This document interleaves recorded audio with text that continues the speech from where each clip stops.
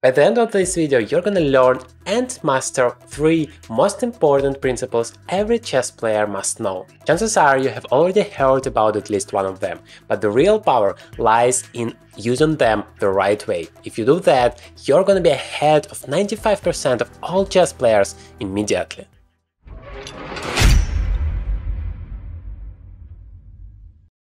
What's up, chess player, and welcome to the Journey to Grandmaster, the place where you can improve every single aspect of your chess game.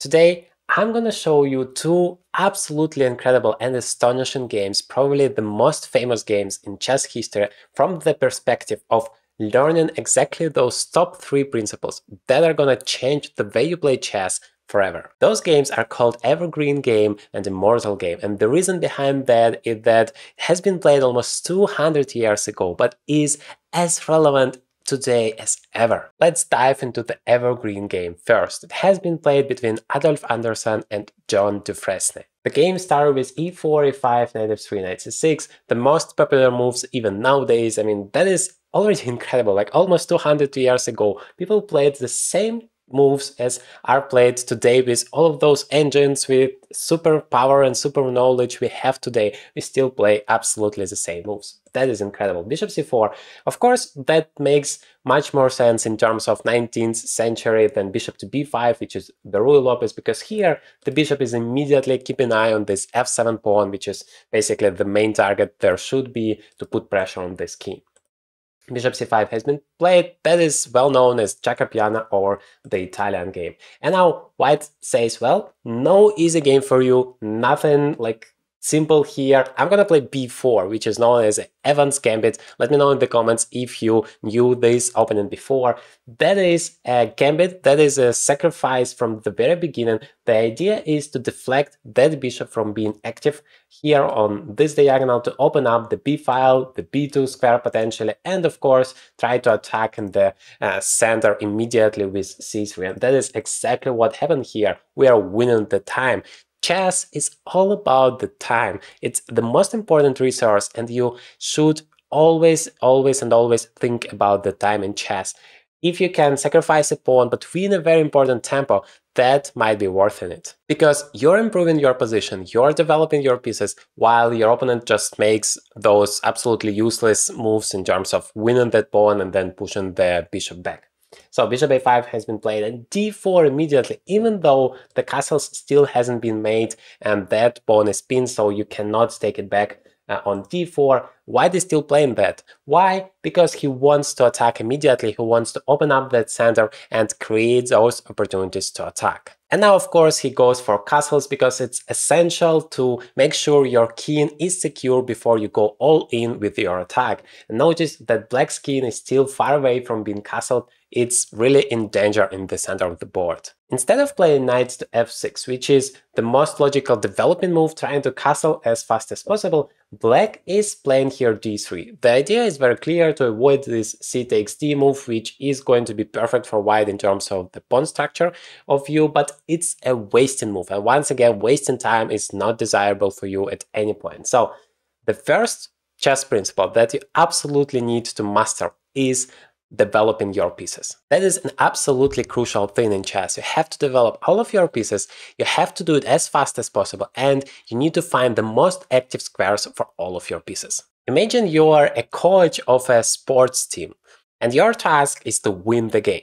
You have 2 options. You can either bring 2 of your star players to the field immediately and start attacking, going on, attack your opponent, or you can first bring all of your pieces into the field and then, using the power of combinations and connections between all of those players, you can use all of them to attack and score those goals. Which one are you gonna choose? If your IQ is more than 50, you're definitely gonna choose the second option. And that is exactly what you need to do in chess. But for some reason, so many low-rated players are not doing it. They are developing just a few of those pieces and then start attacking immediately, forgetting about everything else at all. That is a huge mistake, and hopefully you're never gonna do that again after this video, because these 2 games are just perfect example why you need to develop all of your pieces, as well as how you can be punished if you are not doing that, as black is doing here, not playing knight to f6. So how white is using that? Queen to b3, developing yet another piece and creating an immediate threat here, attacking the f7 pawn. Black is playing queen to f6, trying to defend it. That is quite a good move, because not only they are defending against this threat, they're also developing a new piece. Ideally, you should always combine multi-purpose moves together so that, well, you're doing a lot of things in one move. White is continuing the attack. e5, attacking the queen, creating yet another threat and going forward. Queen goes to g6 and rook e1. Well, the second principle that you must learn, that you must master in chess, is about centralizing your pieces. All of the important actions are going to happen in the center of the board. Think about your chess pieces as Wi-Fi. I mean, if you have a lot of devices and you want to connect it to the Wi-Fi, you want to be near to the Wi-Fi router, because otherwise you're going to have a very slow connection or no connection at all. That happens if you're placing all of the pieces to different sides of the board. They're not connected, they are not playing good together, and that's not going to work. So you should be always aiming for placing your pieces in the center of the board, especially the rooks. They love open files, they love the center files, and we are gonna learn it in this game, as well as all of your other pieces. If you have a choice, you always want to go towards the center if there is no very good reason to do otherwise. And please don't look at those Magnus Carlsen games when he's going crazy, going to all edges of the board. Well, if you're Magnus Carlsen, you are allowed to do whatever you want. But if you're just a regular guy that wants to improve your chess, never repeat those mistakes and always try to centralize your pieces. That is essential. Let's see now how white uses the power of these two principles in this game. So the game continued with knight g to e7, black is finally developing the pieces, and now bishop goes to a3. Even though the bishop is not really placed in the center of the board, but it's attacking that whole diagonal, which includes those old squares, and that is very horrible for black. That is why black is coming with a desperate move here, b5. That is sacrificing the pawn, but that is not a good strategy, not the strategy you would like to follow. Instead of consolidating all of your pieces and having a clear plan, black is making one move here, one move there. That is not how you need to play chess. So white is taking here. Of course, you're always starting with the most active move. You're never going back without a very good reason. You always start with those moves forward. Bonus tip at this point, just never go back unless that's absolutely necessary. Black is playing rook to b8, at least developing a new piece, but it turns out this rook is not going to play a huge role in the game. In fact, that's going to be quite a useless piece. Bishop goes to b6, basically blocking this rook, and that is the reason why it was never active in this game. Knight to d2, finishing the develop. Now notice that all of the minor pieces of the white side are developed here. Once you are done with that, remember to also develop your major pieces. This queen and this rook are already developed, this one is remaining there, and it's gonna be a very important move at some point of the game. So bishop b7, well, bishop might be potentially very strong, so both sides are trying to develop their pieces, but of course white is more active and faster with that. So what now has been played is knight to e4, back to the topic of centralizing the pieces. I mean, that is a golden rule. Please remember and always use it. It's so crucial, not only just remember it on the back of your head, like, yeah, centralizing is important, blah blah. No, you literally have to think about that, making your every single move, and always check your decisions against those golden principles, because they exist there for a reason, for already multiple hundreds of years, and this game proves it. Black is playing here queen to f5, which is a huge mistake, because black is breaking that golden rule, one piece, one move. You have to follow this rule to be able to achieve that goal of developing all of your pieces as active as possible and as fast as possible. So try to pause the video for a second and find the best move for white here. Yes, you're absolutely correct. It's bishop takes d3. I mean, if that wasn't your move, I'm sorry about that, but that is a very logical move, because not only we are getting rid of this d3 pawn and opening up the d file, which of course is going to be crucial later on, but we also create a huge threat of winning the queen immediately with knight to d6 or knight to f6, and that means that black has to spend yet another tempo with their queen, wasting even more time, so they are not in time to finish their development. Black goes queen to h5 here, and that is the golden moment here to understand another very important thing in chess. White is a huge, crucial advantage here, even though the material is absolutely equal. Why that? Well, because white's pieces are much more active, and because they have more spaces, and they have those time and ideas to attack the opponent. And the opponent is not in time to finish his development. That is as simple as that. That is why I'm telling you that those principles are crucial, because they help you to outplay your opponent, to get a decisive advantage without even winning a single pawn there. So if you have a situation like that, you have to remember that you must use your initiative. Because it's not an extra material, it's gonna disappear if you don't use it. The first world chess champion, Wilhelm Stennis, said it so well. If you have the initiative, you must use it. Otherwise, your opponent is gonna just need a few moves to stabilize the situation and the advantage is gone. So white is starting with the most active opportunities here. You remember the 4-step system formula: checks, captures, threats, and active moves.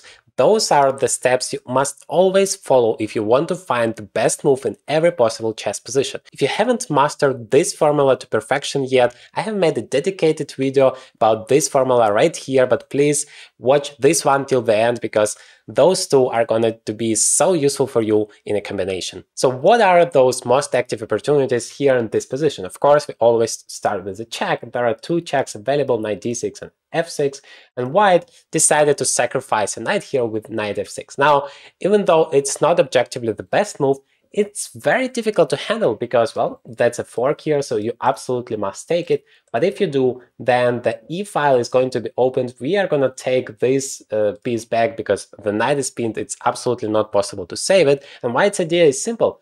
I want to get to your king. Once I do that, that's gonna be checkmate and the game is done. Black plays here rook to g8, which is, by the way, the only good move in the position, activating another piece, taking advantage of the fact that g file is open. So once again, acknowledging the most important principle of the chess opening, which is developing all of your pieces. At least this rook is very active, immediately creating some threats. Queen f3 is an idea. This bishop, if it's going to be open, that's gonna be a monster.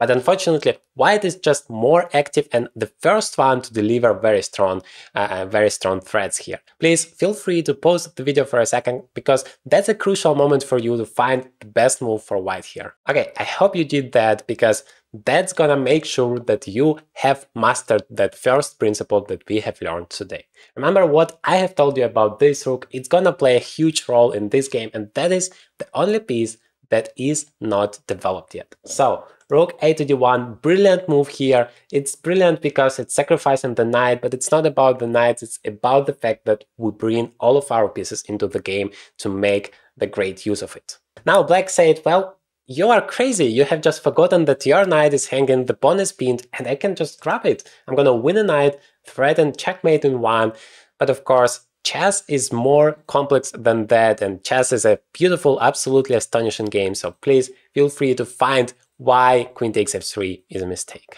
Well, like I said, all of white's pieces are developed, whereas black's pieces are not really taking part in the attack and the defense, maybe in the attack more, but in terms of the defense, it doesn't help at all. Basically, those knights are the only defenders for the king. So what should we do to get to the king?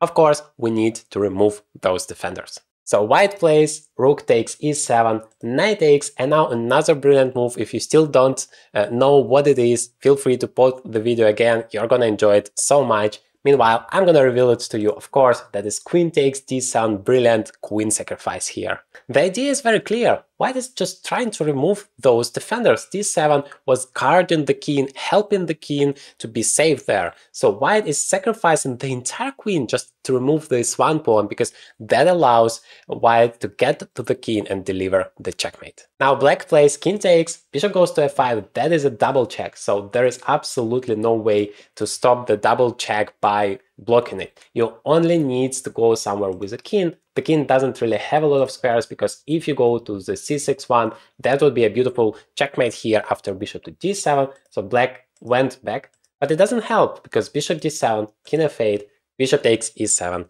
checkmate. That is the evergreen game. I mean, that is a fantastic one, but we still haven't discovered the third principle, which is the most important one to make you ahead of 95% of all chess players. To do that, we are gonna take a look at the immortal game right now. The immortal game has been played between the same guy, Adolf Anderssen. I mean, he was the best player back in the time in the entire world, and he played against Kizeritsky. Now, the game started with e4, e5, and f4. That is a king's gambit, that is a dream for 19th century, because that allows the white player to immediately shake the balance to get to some crazy line and outplay the opponent. Now we know that objectively that's not the best opening you might try, but it's not about what the engine says in chess, it's about putting pressure on your opponent, and that is the foundation of the third most important principle we are gonna learn later on.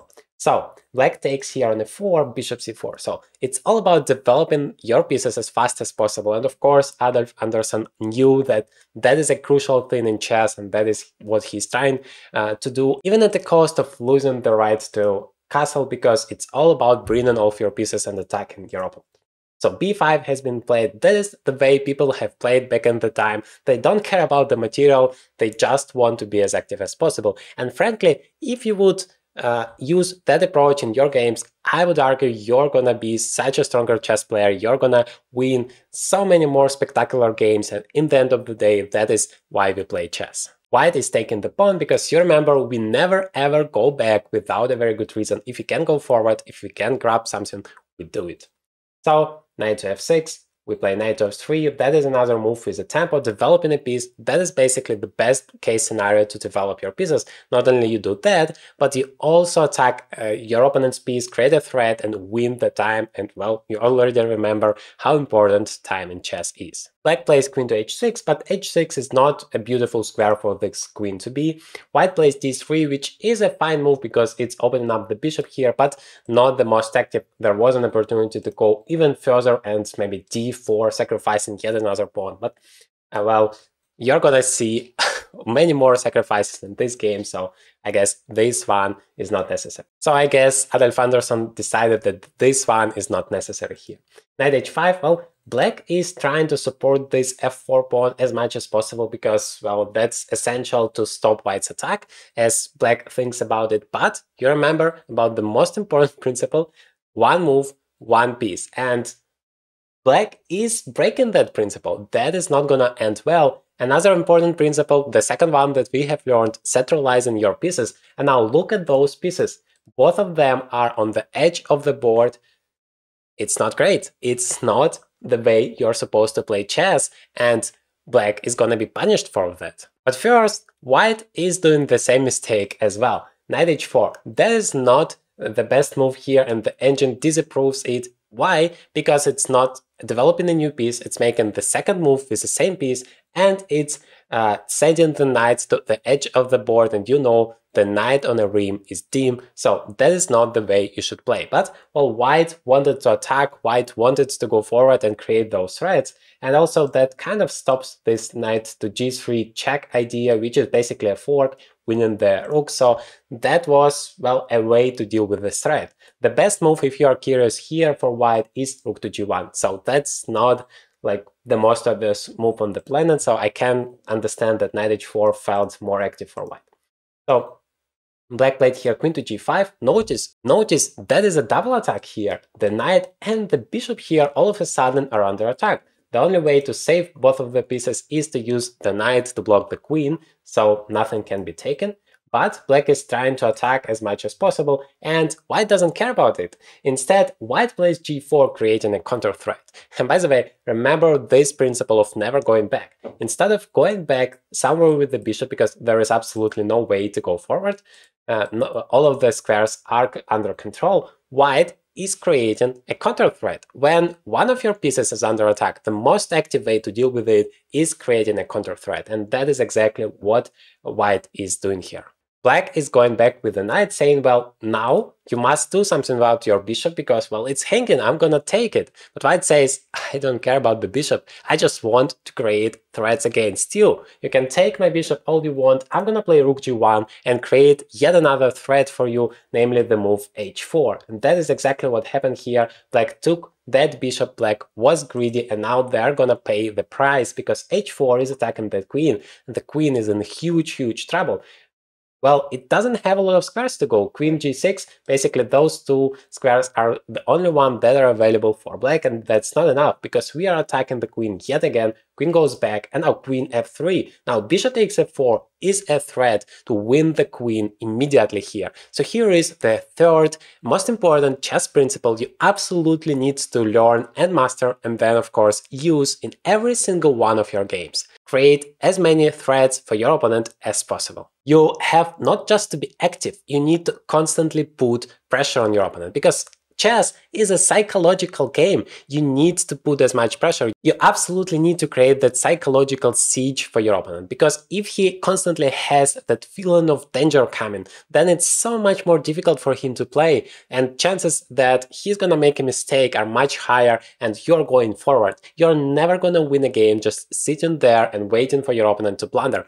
I mean, sometimes you might, but it's not the right strategy. This way you're not gonna improve at chess and never get anything significant in chess. You need to be active, but not only that, you need to constantly attack your opponent and create meaningful threats. Now, I don't ask you to play the hope chess. Hope chess is when you create a threat which is not a useful move for you. You're going somewhere, I don't know, here, saying that, well, I'm gonna attack this pawn, and if I do that, that's gonna be great. But you're basically hoping for your opponent to blunder it, because if he just protects the pawn, then your knight is absolutely stupid there on a3, and it didn't bring anything. I'm not talking about that. I'm talking about creating meaningful threats. Like, instead of that, going here to c3 with the same idea to attack this pawn on b5, but at the same time improving your knight's position. Even if he doesn't blunder, it's still a useful move for you because this knight is going towards center and you're developing yet another piece to an active square. Okay, back to the actual game here. Bishop takes f4 is such a huge threat, winning the queen immediately, that black decided the only way to stop it is to play knight g8. But you know about those move backwards, you never go back, first of all, and also instead of developing a new piece, you actually undevelop the piece that already has been developed. Now, except for the queen, no pieces from the black side are really active, are really developed, and that is not a strategy you should follow, that never can work.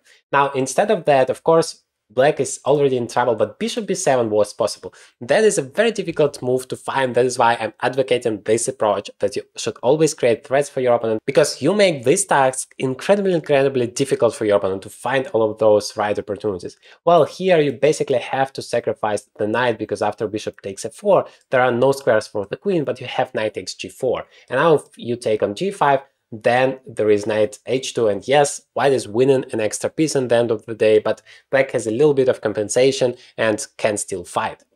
Instead, black played this move knight g8, which does save the queen, but of course loses so much time that allows white to just destroy black. Let's see how. Queen goes back to f6, and now coming back to the move I mentioned earlier, we need to develop all of our pieces, as you remember, not just a handful of them, but literally all of them. And we also need to find the most active squares. Like, if you have realized that this knight has to be developed because that's the only minor piece that is not developed yet, you should now choose the most active square for it. Once again, a3 is a stupid square. After a6, it has absolutely no squares to go. d2 is also not a great one because this c4 square is covered. So knight c3 is the best move. Not only you're developing the knight, you're also creating basically a double threat, because, well, taking on b5 is dangerous. The knight might get to c7 and d6 afterwards, as well as knight d5 with a tempo attack and the queen threatening knight c7 is also extremely dangerous. So developing your piece and at the same time creating two threats, that is a dream case scenario that you should always be looking for. Black is finally developing at least one of their minor pieces, bishop c5, and at the same time attacking this rook on g1, because, well, it wasn't possible to stop all of white's threats anyway, so they decided at least create a threat of their own.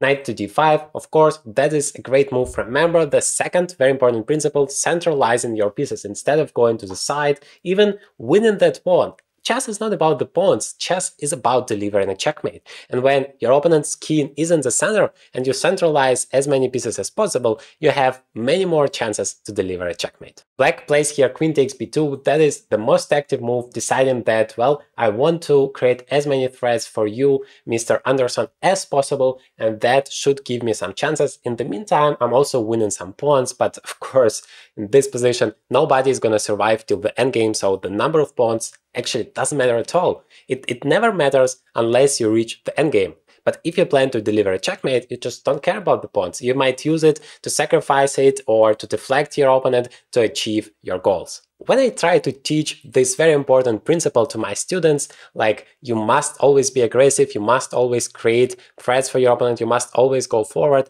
so many of them, especially lower rated, are saying, well, it's so easy for you to tell me that, but I have a fear, I'm afraid of going forward because I might miss something.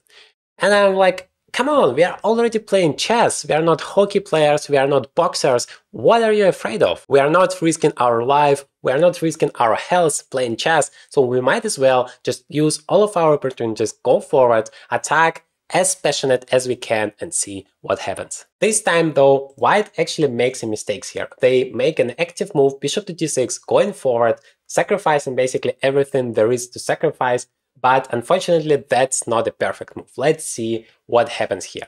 Well, the best move objectively for black to play queen takes a1. And then after king to e2, it's not great to take this rook, either with the queen or with the bishop, because no matter what, that's going to be checkmate in 2 here, knight g7 and bishop c7. That was the reason why white sacrificed that pair of rooks. So the right thing for black is just to take this rook on a1 with a check, and after king e2 just go back to b2. But that was just too difficult for black to find. Instead, he decided to take the other rook, the rook on g1 here. And the idea is very similar. Now he just wants to grab both of the rooks with a check, but unfortunately chess is just not working like that, because white is playing e5 here, and the whole purpose of this move is to block this queen from the g7 square. That is the only thing that matters for white. He doesn't care about his rooks at all. He's saying, you want to take my rooks, take them all. All I want to do is deliver you a checkmate. But for that strategy to work, he needs all of other pieces. Those rooks are just used to deflect his opponent from what's really important, but all of the other pieces are taking incredibly active part, and you're gonna see every one of the pieces are used to deliver this checkmate here. So black is taken with a check, another rook. I mean, what can be better than that? But then after king to e2, it turns out black has 2 extra rooks and an extra piece. I mean, that is a tremendous material advantage, but there is absolutely no way to stop the checkmate. Why? Well, because there is absolutely no point in having those extra pieces if you don't use it. As long as your pieces are not active, it doesn't matter whether you have it on the board or not. For example, this rook on a8. Okay, that is your extra piece, but why on earth do you need it? You don't use it, and you're never going to be able to use it because it's just too late. Your king has absolutely no defenders, and those pieces are on the other part of the board, also not taking part in the game. Yes, they're active, they have 1-2 rooks, but in terms of what's going to happen to this black's king, they are absolutely useless. And that is why white is winning here with a beautiful sacrifice. Knight a6. Well, black is trying something. Black is trying to develop a piece and controlling the c7 square, which is of course very important, saving black from this checkmate in 2 here with knight to g7 and bishop c7 checkmate.